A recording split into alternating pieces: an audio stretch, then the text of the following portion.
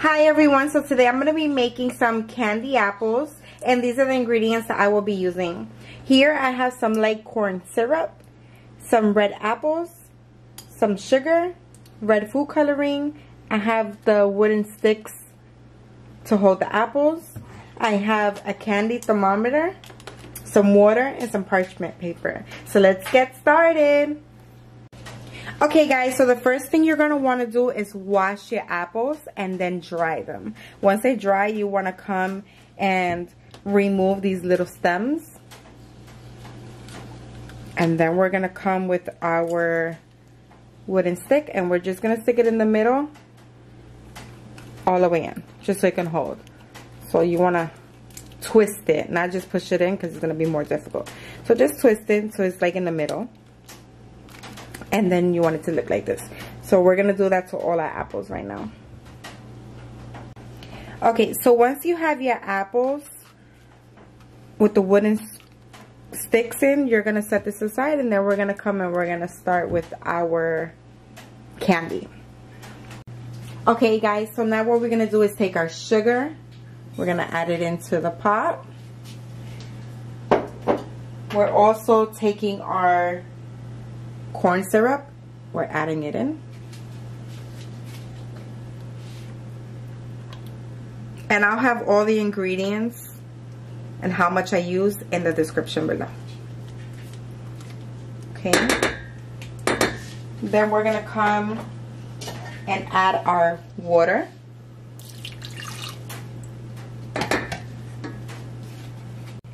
and our red food coloring. This is the brand that I use. Okay.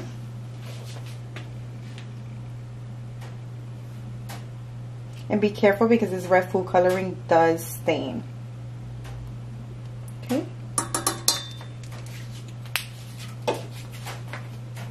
Now we're gonna mix this gently, just so the food coloring can mix properly. Okay, once you have this mixed,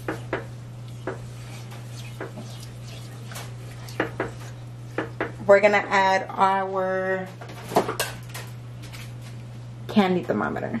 So you want to turn it on. We're gonna add it in, and then we're gonna turn on our heat to medium high.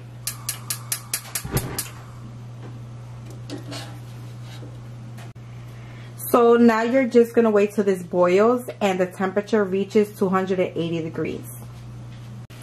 As you can see, it's already starting to boil. You just want to leave it, not mix it at all. It took around 3 to 4 minutes to start boiling like this. So remember, you just want to wait till your candy thermometer says 280 to 85 max. Okay guys, so what I'm going to do now, this is done. I'm going to remove my thermometer. Let's see if you can see really quick. Let me turn it on. It's going down, but it was at 285. So now I'm going to turn off my flames and we're going to let that sit. So you actually want to let this sit so you see like the bubbles is starting to clear and it's looking a little more smoother. So maybe like a minute. Okay guys, so this has been sitting for a minute. You see the way it looks and how it cleared. So now what you want to do is tilt it. We're going to come with our apple and we're just going to rotate it. Make sure you get every corner. Look at that. You dip it like maybe twice to 3 times so I can get that, all that candy. Then you want to spin it, and then we're going to come and put it on our parchment paper,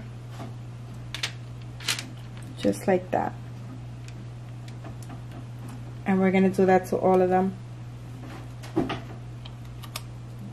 Oh, I can't wait. And then what you're going to do after you do this is you're going to let it sit for 15 to 20 minutes, or maybe till the candy hardens, and then you can eat this.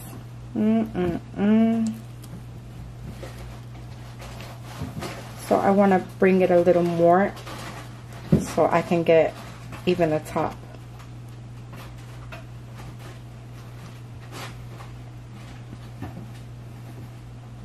Okay.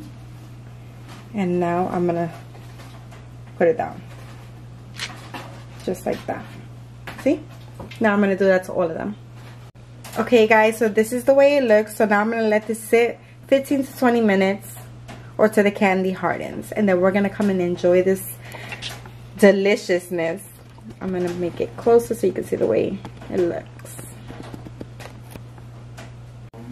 Okay guys, so it's been 15 minutes since my candy apple's been sitting. Now I'm going to come with a spoon and you're just going to tap. When you hear it like this, you know it's ready to eat.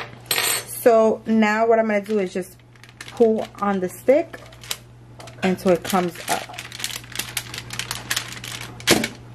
You see? And that's it. That's a candy apple. I want to thank you for watching. If you guys have any questions or comments that you would like to leave them in the comment section below. And like always, thank you for watching and have a wonderful day.